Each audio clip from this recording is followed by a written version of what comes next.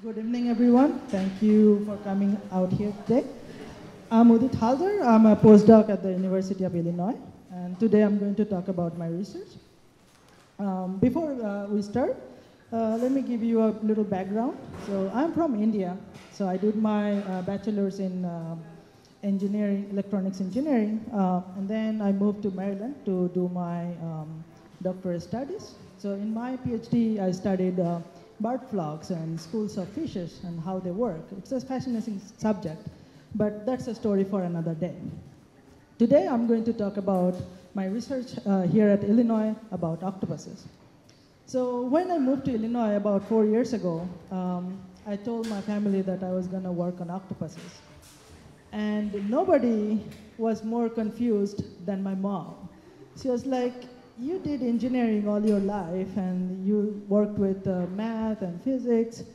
What in the world brought you to octopuses, right? There's no connection.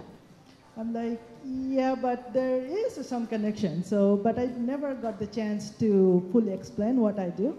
And it was like 2-3 weeks ago when Danny sent me an email inviting me to this seminar. I'm like, whoa, this is a great opportunity for me to talk about my research in a high level so that other people can understand who are not necessarily from, let's say, technical background. So I thank IGB and Beckman for organizing this and inviting me to the talk. And I'm really glad to be here. So let's begin. So as I was saying, my parents are here. They were in town, and I was really excited for them to be here. And then this photo is from actually yesterday. I took them to the lab, and they got to see the octopuses, and the octopus was playing in the little ball. And then, moreover, they saw some octopus eggs. You don't get to see that often. It's kind of unique. So I guess they had fun. So I had fun. So we have fun every day looking at these animals. So the question again, why octopus, right? So basically, I'm from the engineering background, and what many engineers like to do, they like to work with robots. And what are the robots? Robots are machines that are pre-programmed to do some work for you, to make your lives easier. And when you think about robots, so these are the images that come into your mind, right? So what's common about them? These robots are what we call, in technical terms, rigid-bodied robots. What does that mean? It means exactly what it sounds like. So their bodies are rigid. They cannot be deformed. So they are useful for many purposes, but people got thinking, like, can we make robots which have deformable bodies? Then we could use them for various purposes. For example, we could have them in agricultural purposes, in medicine usage. You could insert a soft robot in your body to do surgeries for you. But that's a long way from here. Before we go there, we need to lay out the foundation for this field. This is a very emerging field that will take a lot of research before we actually have our personal Baymaxes, for example. Right? So before going to the robotics research, we look into nature. So how nature has solved this problem, and then how can we learn from this kind of problems to solve our engineering applications, right? And inspiration for our research comes from octopuses. So octopuses are very flexible animals. Their body does not have a single bone, right? Here you see a video where the octopus is playing in the tank and doing its own thing. And one of the most interesting thing about the octopuses that we like to look at is their arms. So they have very flexible 8 arms. All of these arms are fascinating. So these arms can deform in any direction than you can think about. They can bend, they can stretch, they can twist. And they have this ability to deform at any place. Imagine your arm, or my arm, for example. I have a rigid arm, meaning I have bones and I have joints. So I can bend, I can twist maybe, but only at the bone, at the joint, at the elbow. I cannot deform it at any location I would like to. But the octopus can do that. So the question is, how is it doing that? Because there's no bone inside. All it has is muscles inside. So it can actuate those muscles to do what it wants to do. So out of all the motions, what we observe, this is one of the most stereotypical motions called bend propagation. So what the octopus does is creates a bend near the base of the arm and then kind of pushes that bend toward the tip. So we try to understand how this happens, how the octopus is doing it, right? So another thing that is interesting about this octopus arms is that if you look closely, on each of the arms are these little tiny suckers. And what does these suckers do? It is exactly what it means by suckers. They suck onto objects. So they can grasp onto things and then they can manipulate. Moreover, these suckers act as like sensing apparatus for the octopus. So if you think these suckers on the right-hand side, we're seeing, so what we're doing is we're injecting some chemicals. In this case, it is shrimp juice, which is food for the animal. So when we present that shrimp juice to the suckers react to that chemical, and they orient toward the source of the, to the source, right? So in other words, these animals can smell through their arms. How weird is that? Right? So these observations led us to question these following things. So this question kind of drive our research. So the first is, what is that is going on inside these arms? What is the sensing that is the octopus can do? And then how is that sensing information used in their muscle control? So in short, this whole thing is, in technical terms, is called sensory motor control. So sensing and then motor means muscle control, right? So we want to understand that, and then subsequently the question comes, how can we use that information for robotics? How can we get principled theory for robotics and then devise control algorithms for robotics? So that's kind of the motivation for our research. And then let's go into the part. So in this talk, I'm going to talk about four main parts.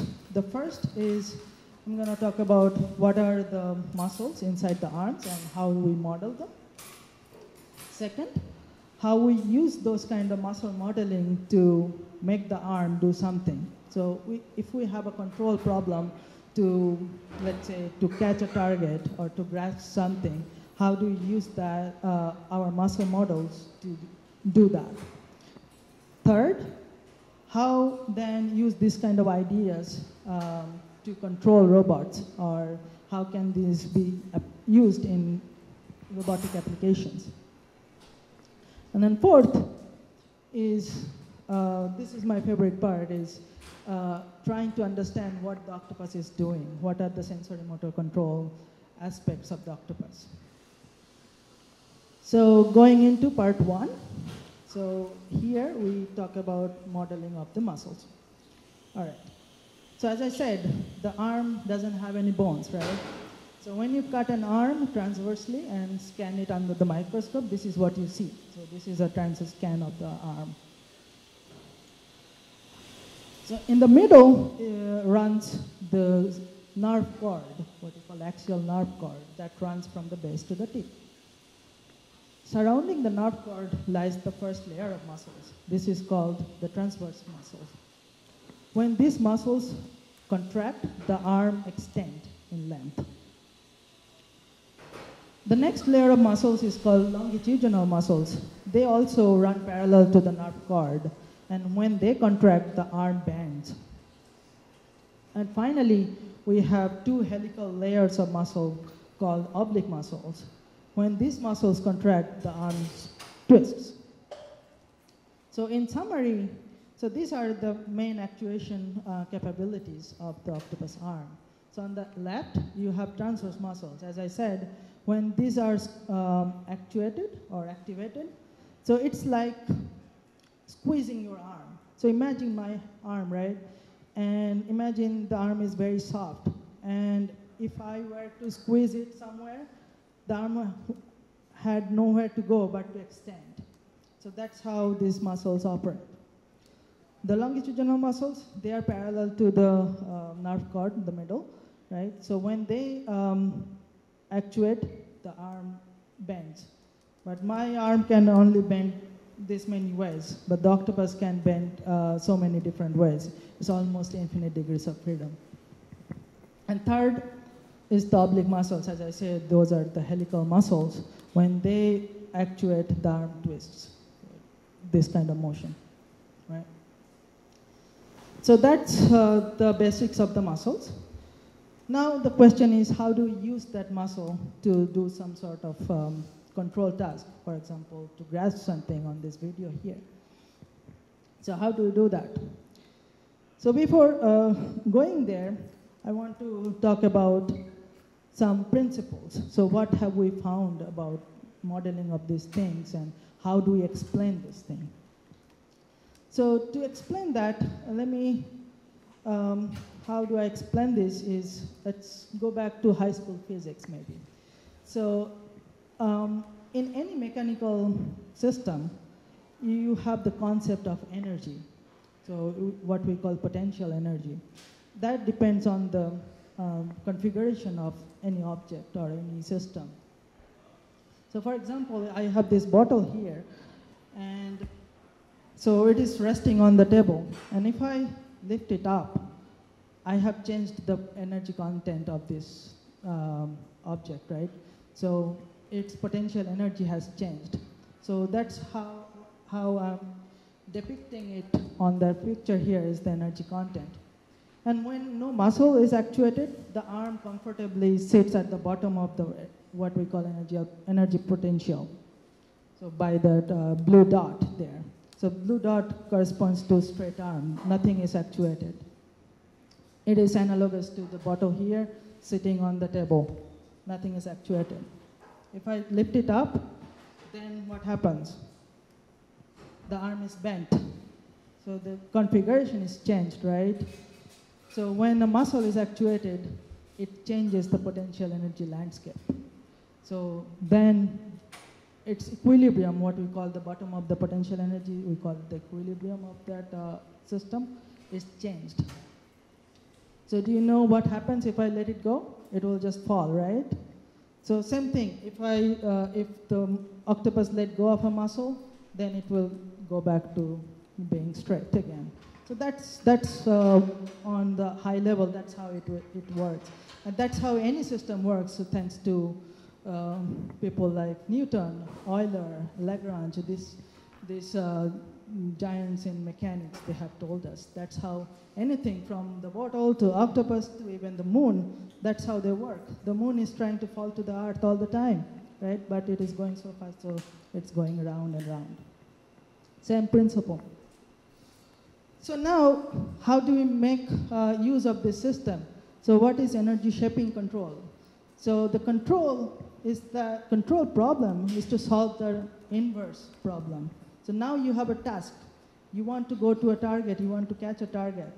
How do you solve it, the inverse problem? So given the task, or given the energy potential, what is the control input, which I call U? So that is called the energy shaping control, meaning you are shaping the energy, or shaping the potential energy of the arm by means of the muscle controls. So this research was published earlier this year in the Journal of Proceedings of the Royal Society A, and it was also made the cover of the February issue of the journal, and it made some attention from the media outlets, because it was for the first time we gave some principled approach to this kind of soft systems.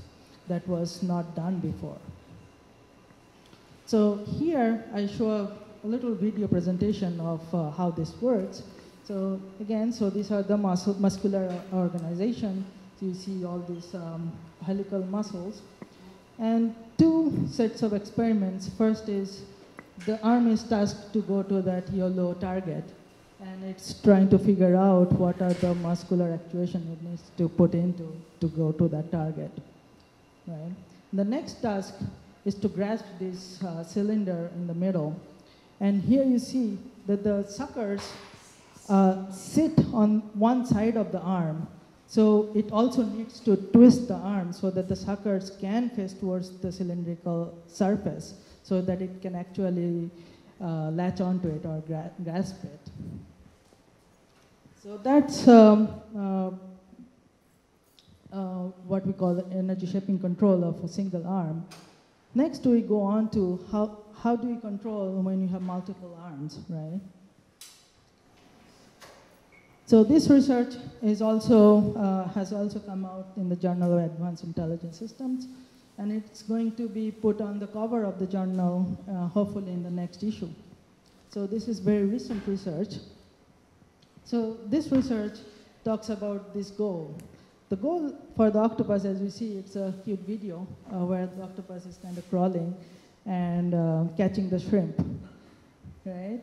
So the goal here for the octopus is to catch targets while, so you have many targets in your environment, but you also want to catch all of them, but also don't want to spend too much energy. So you want to conserve energy, but you want to get as many targets as possible. So it's a hard problem because you have 8 arms. All of these arms have these complicated controls. So controlling all of them it's hard. It's computationally very, very expensive. So how do we solve that problem? For that, we go back to octopus again. So the octopus is, so I told you about their arms, but I didn't tell you about their nervous system. So when we look at the nervous system of these animals, it's fascinating. When we look at our nervous system, we have a central brain. All of our computations are happening inside our brain. Not the octopus. It has a brain, but most of its neurons are distributed in their arms. So they have some computation going on in their brain, in their arms. So what we call a peripheral nervous system and a central nervous system. So the idea here is that the brain is doing some computation, but also it's outsourcing some of the tasks to the arms. So the arm can compute on their own to carry out lower level tasks.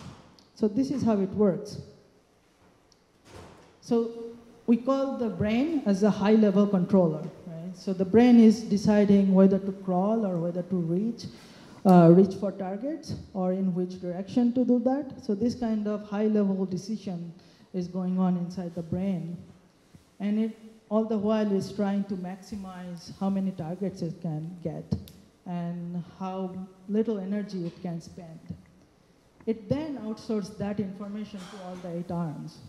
The arms, what we call low-level controller, they compute by the energy shaping control I was telling you before. So they compute the muscle controls to get to a target. So they compute that locally. They do not need information or any control from the brain, right? So by means of this hierarchy, we get this, we solve this problem. So here I show 2 videos. The first one is a single arm. So you have one octopus, one active arm, the others are passive, they don't do anything.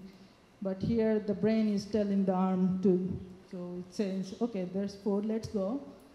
And then, so it first crawls, then it sees some food, but it decides it can crawl more to conserve a little more energy. So it can get all the 3 targets at one go. So now that's done. And no more targets in reach, so it needs to crawl, you know. So it crawls and then reach more and then crawl and reach more and then this continues. I think my computer is having trouble playing the video, so that's okay. All right, job done. Woohoo. Next, we extend this to 4 arms here. All the while, in the arena, now we have obstacles, so it has to avoid the obstacles as well while catching all the targets. So same principle, the brain is deciding which arm to actuate and which direction to crawl and which target to get. And all the arms locally, they're calculating what are the muscle controls to get to the targets. You see here, because of the obstacles, it didn't get 2 targets, 2 yellow balls, but that's okay. This is the best it can do. So that's the story for part 2. Going into part 3 is how we use that kind of idea, energy-based idea, in robotics. So before we do anything, we need to be able to understand what this kind of robots or this soft system are doing. On the left, you see this octopus, which really likes the cube. It extends its arm through the hole on the wall and doing its thing, which is great to watch. But the question is, what is it really doing? So from engineering perspective, what we really need to know is put numbers to these arm movements, meaning what are the deformations for this arm? How much is bending, how much is twisting? We need to be able to quantify that. It is a very hard problem to solve. And before we proposed a solution, there was no reliable solver for this kind of problem. So we start with a soft robot. It was easier to work with. So the soft robot on the right has 3 pressurized air that you can put air pressure into so that they can deform, and the robot deforms as a result. So we solved that arm reconstruction problem from radio recordings using same energy-based idea. Here is a broad setup of the experiment. So you have this arm in the middle, and we put some cameras around the cage so that we can record the arm movement. And moreover, what we did was we put the markers around the robots, the blue things, those are called markers, so that the cameras can recognize where these markers are. And from the camera recordings, we can know where the locations of these markers at each point of time, from which then we can integrate it or extrapolate its continuous location and the deformations. Well, it's easy to work with octopus, the soft robot, because it doesn't complain. If we put markers, it doesn't complain, the octopus does. So I'll come to that in a bit. So here are some results for reconstruction. So here the robot is bending, and we see 3 different viewpoints. And here the robot is twisting, and all the while what we did was we reconstructed its deformation and its all the location along the arm and overlaid that on the actual video data. So this was published last year in the IEEE ICRA conference. Okay.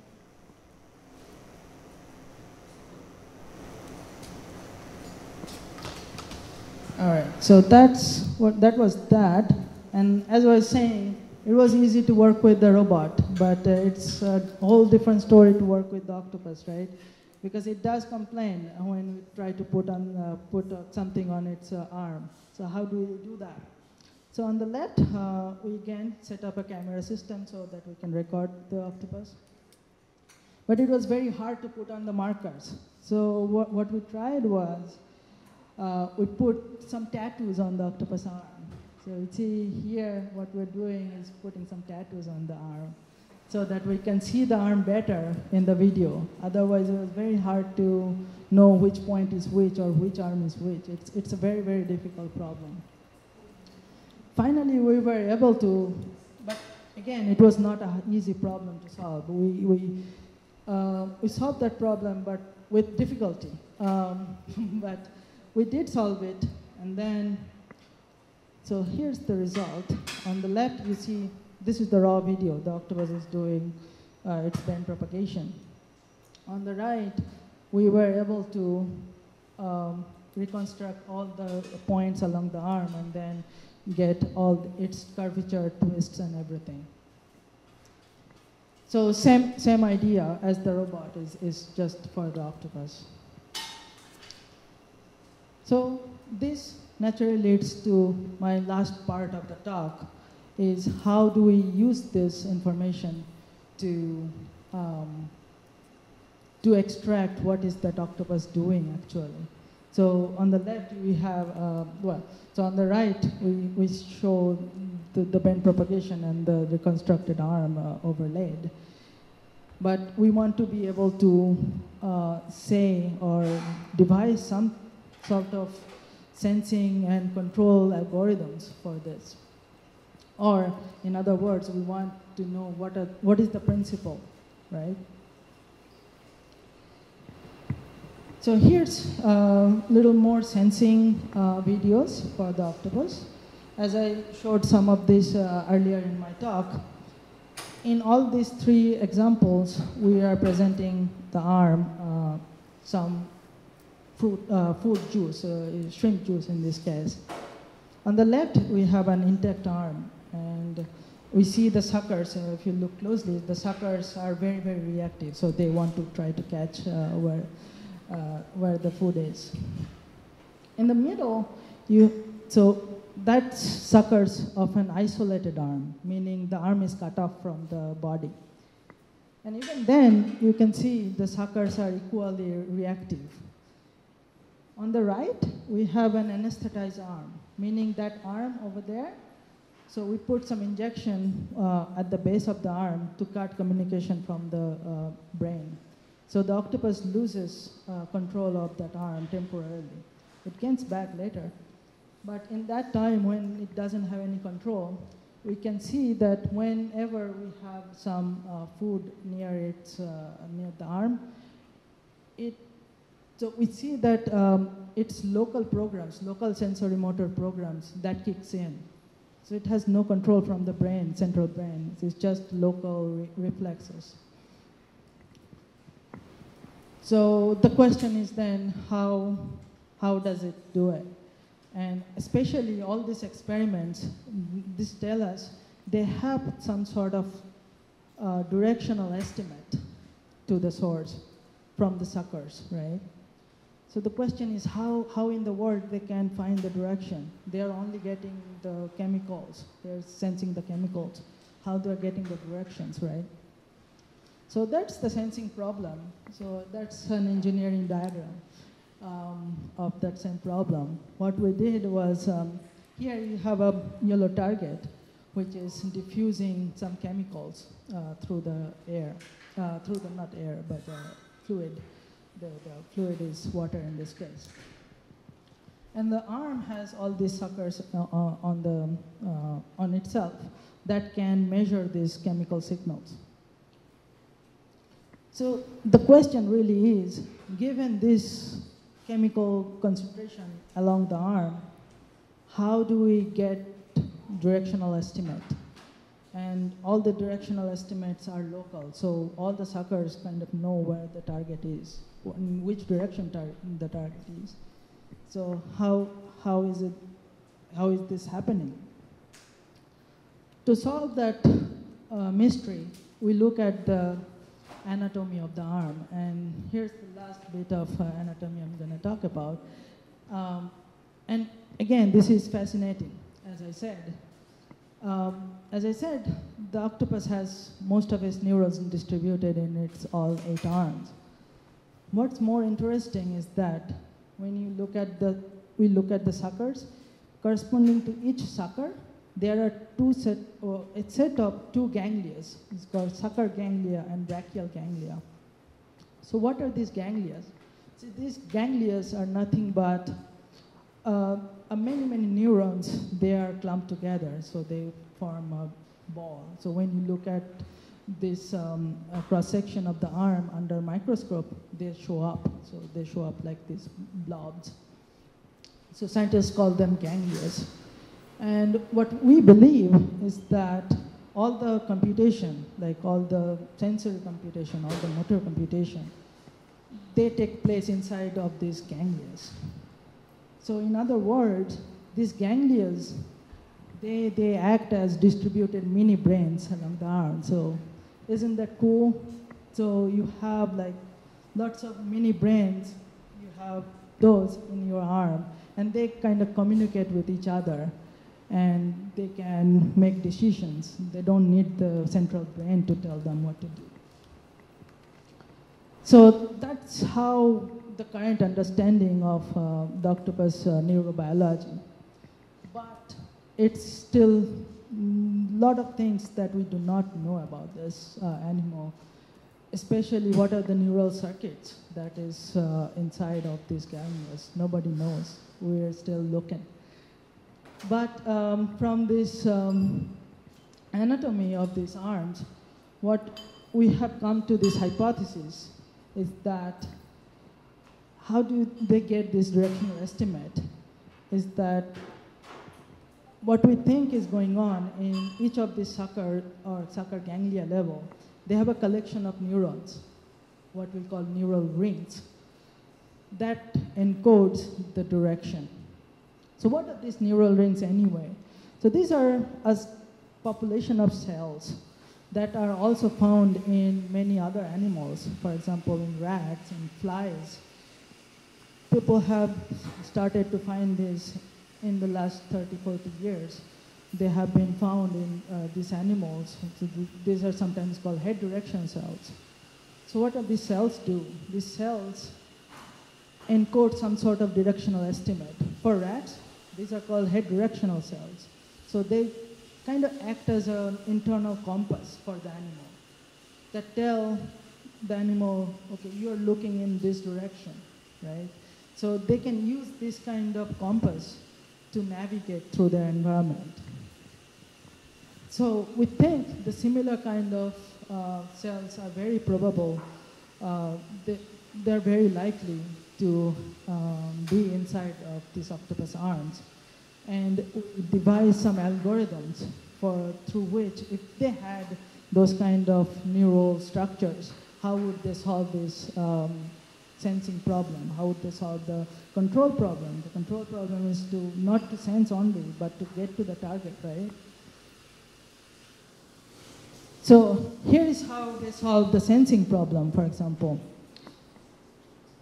So here, what I have shown on the arm, you have these circles. The circles represent each of the suckers. And each of these circles are like neural rings. So these are the rings of neurons.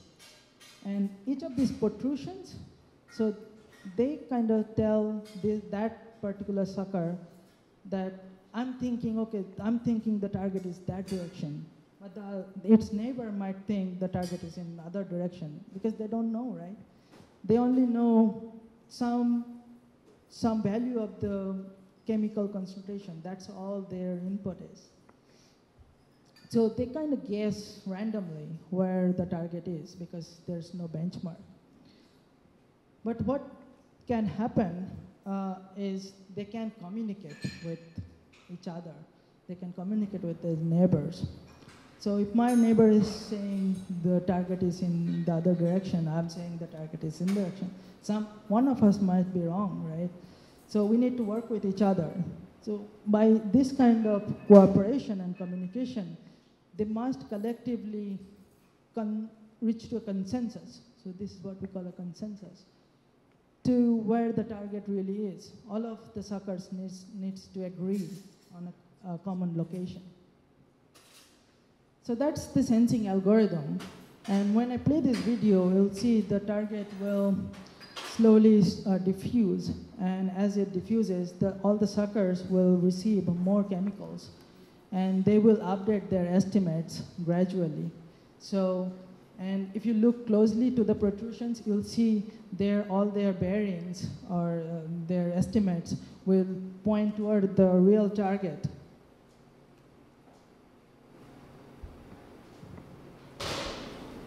So when the algorithm converges, all of the suckers, they agree on a common location of the target, thereby solving the self-sync problem. So now the question is, why do we even care about this estimate? Why do we care about this bearing, so to speak, or the angle to the target, right? So the answer to that question is, they use this kind of information for generating muscle controls. And how is that used is given by the next part of the talk. So this is the result of our earlier work that came out last year. What we have shown is that, so you have this angular estimate, which we call the alpha, that is the bearing to the target. And we wrote down feedback control law, which is nothing but a proportional to the sine of that angle, sine alpha. So this little equation is very, very powerful. That I've hidden so many details about this, but what matters is this. The muscle activation is proportional to the sine of angle. And what we have seen so far is that this control law is very, very powerful in generating real-life arm motions, which I'm going to show in a little bit. So when this is applied to the muscles, the arm can reach to a target, much like a real octopus would do. So here are some experiments and simulation results of that control. So on the left, we see an arm trying to catch the target, where it creates a bend in the middle of the arm and then pushes that bend toward the target, right? On the right, we see a similar experiment and similar simulation, where we are using the same control law as I said, showed before, the mu sine alpha control, so that the arm is kind of mimicking the real octopus. Next is we have this experiment where the arm is on one side of the tank, and on the other side we are showing him or giving him food as a piece of shrimp. The suckers, they can sense this food and see how flexible these arms are. They can squeeze through that little hole and try to get to the other part of the tank and get the target or get the food. So we tried to simulate the same thing with our control on the right, where the arm also needs to squeeze through the little opening and catch the moving target. So that is why we think this control has something to do with the real octopus, because and we have compared this kind of simulated arm motion against real octopus motions, and we have found very, very similar results in both of these cases. So what we think is that this is the principle through which the arm muscles operate. So to wrap up, so these are the contributions I have talked about, and these are the main takeaways from this talk. So the first part, we talk about the muscles and how do we model the muscles in terms of energy content, and especially the potential energy of the arm.